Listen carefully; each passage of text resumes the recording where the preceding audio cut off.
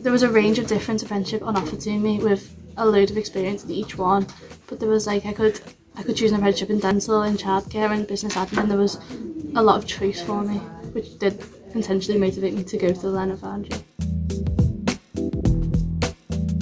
It was a good balance of like working as well as building up like the skills we need for an apprenticeship, like working day to day. Like it was a bit of fun, it was a bit of work, it was a bit of everything. Like there was trips, there was loads of different things that did help with them skills that we do need for working.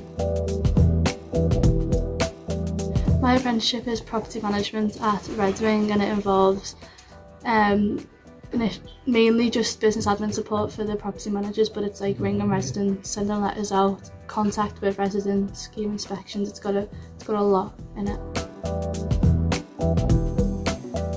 It's a job I get paid for it. It's a lot of experience I can use to go on in the future, and I do want a job in housing, so it is very helpful really.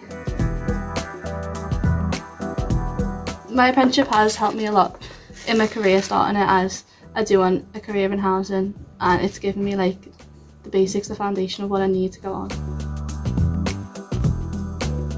My ambitions after completing my apprenticeship is to hopefully become a property manager or some sort of property manager in housing, maybe even a housing officer, something like that.